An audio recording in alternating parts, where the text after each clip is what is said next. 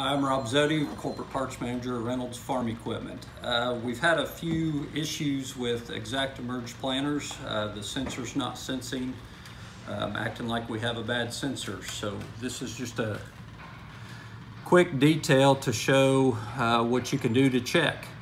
We've had some issues with dust collecting behind the lens on the sensors, so I'm going to show you how to clean the lens real quick. You need to pop your cover off,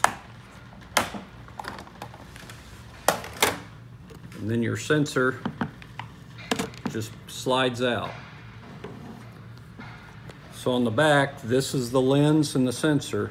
We've got 4 Torx head screws, and the tool you'll need is a Torx bit, and it's a T8. Just take the screws out.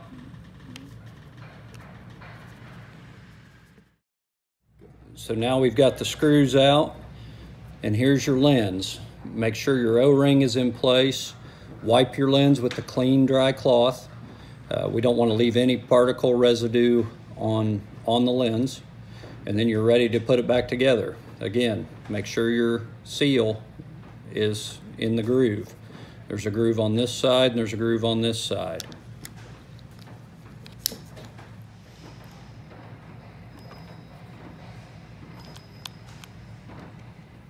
Now we've got the lens cover back on, tightened up.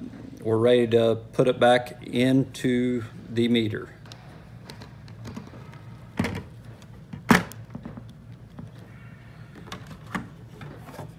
Just put your cover back on once it's slid down in the grooves and snap it in place.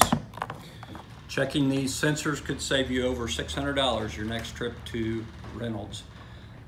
If you have any questions, please feel free to reach out to us at your local store or at reynoldsfarmequipment.com. Thank you.